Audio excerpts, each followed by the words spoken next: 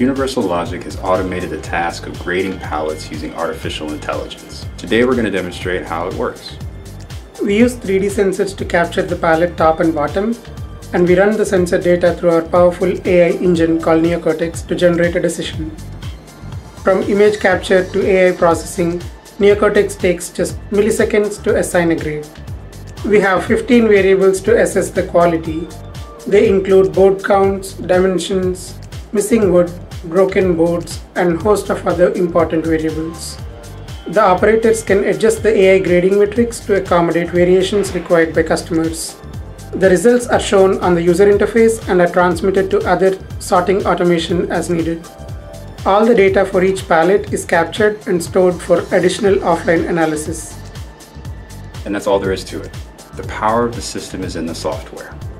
Manual grading uses fewer variables and is prone to error. It also requires an operator to be present at all times. Universal Logic developed Neocortex 15 years ago. We're on version 5.1. It's been in continuous use since then with hundreds of millions of cycles. Inspection can be added to existing lines or purchased with our fully automated robotic pallet sorting systems.